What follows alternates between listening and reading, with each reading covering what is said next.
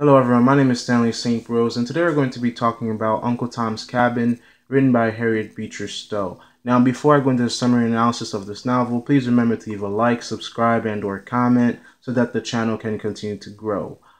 The novel Uncle Tom Cabin, this novel is very significant because it helped push along, or it helped pave a way for the Civil War, the American Civil War. It really depicted a picture of slavery, of African Americans, of the struggles that they were going through, of how horrific their lives were, and all the things that they had to go through, and how they're human beings that just had horrible that led horrible lives, and no one was willing to help them. And this novel, Uncle Tom's Cabin, helped a lot of I guess you could say sympathizers, or a lot of abolitionists, believe in civil war, believe in changing America from what it was to what it is now, and to abolish slavery. So the novel begins, and we're introduced to Uncle Tom, and Uncle Tom is this slave who is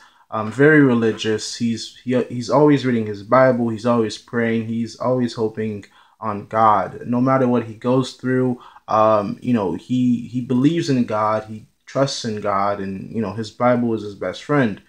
So the beginning of the novel is not too bad, I guess, in terms of slavery. Master Shelby, Uncle Tom's owner, he doesn't treat his slaves badly, or he doesn't abuse them. He treats them, I guess, the most humane way that you could treat slaves. He makes them work for him. He feeds them. He gives them places to sleep. He's not beating them mercilessly, or he's not abusing them as other slave owners would.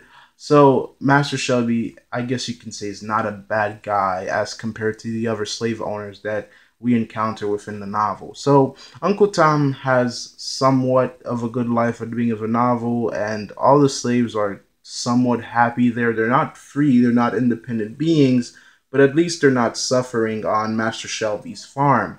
Now, Master Shelby and Mrs. Shelby, they both are good people. They're not evil individuals. They even raised their son to be a good Christian, or a good person within the society, and not to abuse slaves, basically. And Mrs. Shelby, she basically makes a promise to one of the slaves by the name of Eliza that she wouldn't sell Eliza's 5-year-old son, which is Eliza's only child. But what happens that really turned things for the worse is that Master Shelby, he's a poor businessman. He's not a good businessman. The finances of the farm are not doing well, and he's in a lot of debt. And so, because of the fact that he owes a lot of money and he can't pay it back, he goes against his code of not treating his slaves badly, of not selling his slaves to horrible owners. So he betrays that, and he sells Uncle Tom and Liza's 5-year-old son. And so this shocks everybody. No one expected Uncle Tom to be sold. No one expected them to be leaving the farm. And Eliza, she just loses her mind.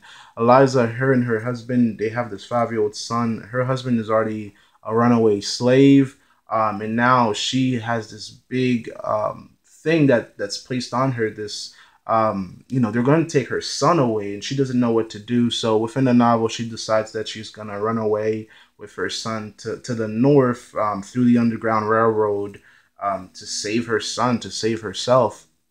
So Eliza escapes during one night, and Uncle Tom is sold, and they kind of both go in separate paths within the novel. And throughout the novel, we basically follow Eliza, and we follow Uncle Tom.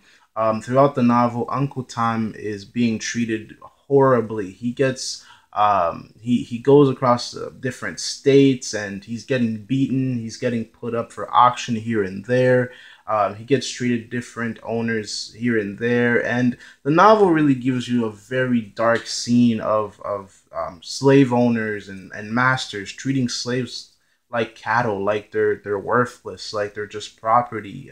You see people within the novel give slaves away as gifts. So if your white cousin wants a present for Christmas, or if your white cousin wants a present, you're like, I'm going to get him or her a slave so that the slave could do whatever he or she wants. So it's kind of like partially a pet and also someone to wait on you, basically. So it's a very sad thing to see, and it's a very dark thing to see the way that African Americans, Black people, are treated like property within the novel.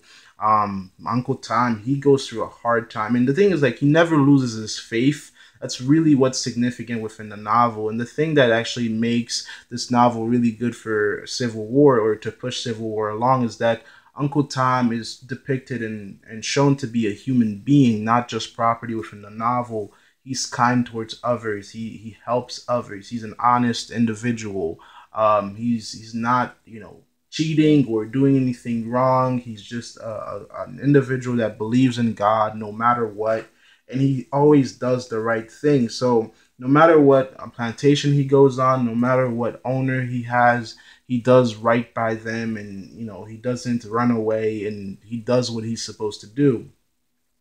And so you see a good side of Uncle Tom, and you see a side of Uncle Tom that you start to root for. And he gets traded from slave owner to slave owner a lot within the novel. Eliza, on the other hand, after she escapes from the Shelby farm, her life is just run, run, run, because there's a slave owner going after her throughout the novel, and she has to escape. She basically finds abolitionists. She finds sympathizers that help her along her way. So she goes to the Underground Railroad. She stays at different houses. They give her food. They give her clothes. They try to hide her and her son as best as they can. Eventually, what happens is Eliza meets her husband, and they join together with their son, and they go north together, and they keep going through the Underground Railroad together.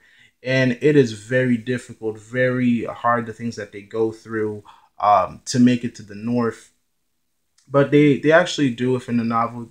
You do see a lot of horrific scenes. Eliza, she actually does a lot of stunts, and to get away from slave catchers. She runs away from them. She hides from them. There's a lot of different schemes and different ways that she tries to hide, and she succeeds at it too. And eventually, by the end of the novel, her and her husband and her son, they do make it out, and they get to a free state, and they get their, I guess you can say, independence, or they escape from slavery. Uncle Tom, on the other hand, he gets traded here and there, and he goes to a farm where they actually try to force him to beat other slaves, and he doesn't want to. His master gets mad at this. He gets beaten up and beaten to the point of death by other slaves, and both slave masters, slave owners, and slaves are fighting each other, beating each other within the novel. It's a very grotesque, it's something that, it's something that breaks your heart to see what people have to go through. The way that Black women, African American, were treated within the novel, it's not pleasant whatsoever. By the end of the novel, Uncle Tom, he's pretty much on his deathbed. He has nothing left to live for. He never lost his faith, though. That's very significant. That's very important. And he's always, no matter who comes before him, he's always kind, and he's always there to help people. At the end, we see Shelby's son. Shelby dies within the novel, and basically the farm is left in the hands of Shelby's son and his mother. And the son, actually, he decides to free all the slaves on the Kentucky farm. And he's a good individual. He basically wants freedom for the Black people, or the African Americans, the slaves that were on his farm, and he tries his best to do right by them. So after his father dies, he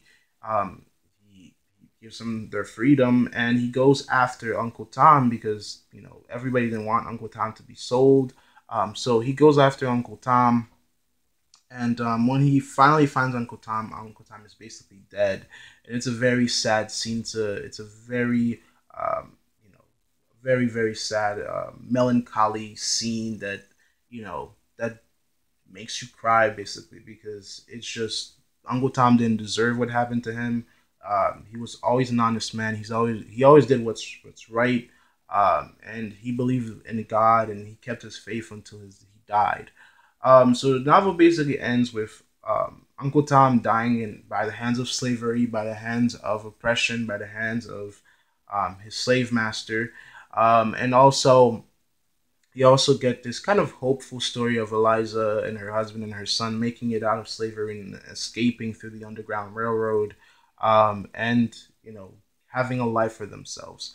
In terms of the analysis and what's significant about this novel, there's a lot. This novel is extremely long, and there's a lot that happens. There's a lot of side stories and a lot of different characters. When we get their backgrounds and we get the horrific thing that happens while in their lives. But one of the central ideas, one of the central things that we get within this novel is that um, slaves are people. Black people are people, and they exist. They have emotions. They have feelings. They have children, and they care about the children just like every other race do. And they take care of each other just like every other race do. And they fall in love, and they have all the emotions, all the feeling, all the expectations, all of the things that every other race have. Slaves, African American slaves, black slaves within America during the era of the Civil War, they were people, and the book shows us this human part of them, the horrors they were facing, how families were being torn apart, how people were being treated like property, how people were being treated like they weren't worth anything. And this novel, a lot of people read it when it came out. And during the time of the Civil War, when this novel came out, and everybody's reading it, and from the north to the south, and all types of different people are reading it for the first time, they really saw the struggles, the plight of African Americans in America and in the plantations. Remember, when American plantations were going on, when slavery was going on, slave owners, they didn't like portray or depict. There wasn't at that time you didn't have televisions, and you didn't have the internet. So basically everything that was happening in the farms, it was up to the slave master to tell the rest of the country, to tell the rest of the world how they were treating their slaves. And they'll pretty much tell you that the slaves are happy, they have good lives, we're not mistreating them. And if the book didn't come out, you wouldn't get the picture or the depiction of the horrors that were taking place in the South, because the masters, the farmers, they're treating these slaves badly, they're treating these people badly, but they're never going to tell them the culture or their culture or the mass population that. They're going to tell them that the slaves are being treated wonderfully. They're getting food. They're getting shelter. And they love it. Of course, they're going to say that. Slave masters are going to say that the slaves love being slaves, and there's nothing wrong with that. So the novel helped the American Civil War pretty much begin and start. It's not the only thing that started the Civil War, but it really showed a side to slavery that Americans did not want to be a part of. And the other thing is that's really significant from my perspective is who Uncle Tom is within the novel.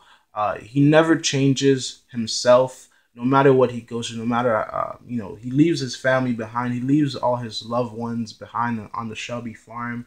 He gets sent into slavery, and he doesn't lash out and start fighting everyone that he sees. He just keeps his faith in God, that God will carry him through everything. And even though he died, even though that he never got back to his family, you see that he's a man that believed in God too the second he died. And that's very significant. And that's something that if you read this novel, when you go through this novel, you can see that it's something that's going to make a tear roll down your cheek. And it just shows you a really human aspect of Uncle Tom that all humans have and all humans share. So this novel is very significant. It shows you the plight of Black people, of African Americans during the era of slavery, and what they had to do to survive and become who they are in the 20th century today. So that's my summary and analysis of the novel. Please remember to leave a like, subscribe, and or comment, and I'll see you guys in the next video.